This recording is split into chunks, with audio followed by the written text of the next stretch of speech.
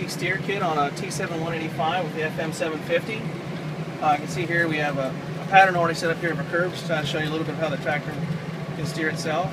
Pick up my speed a little bit.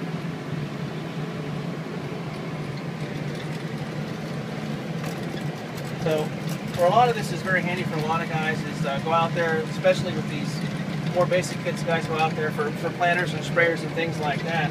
If they can take the focus a little bit off of having to drive that tractor to that same pattern and allow the tractor to drive itself, they can focus more on what the implement behind them is actually doing to make sure they can have everything set where they need it to be, other than be a little bit more efficient. The other thing we can do here is when we step up to the auto guidance, which we have the add-on kits or the full IntelliSteer kits we have there with the 270s we have here today.